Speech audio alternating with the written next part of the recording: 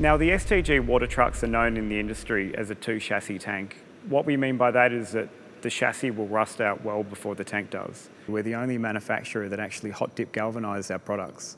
And so what that means is you've got a much greater useful life with the STG tank than you do with any of our competitors. You can see all of our fittings are galvanised or stainless steel, and we've even gone to the extent to ensure that even our wiring is marine tint grade wiring.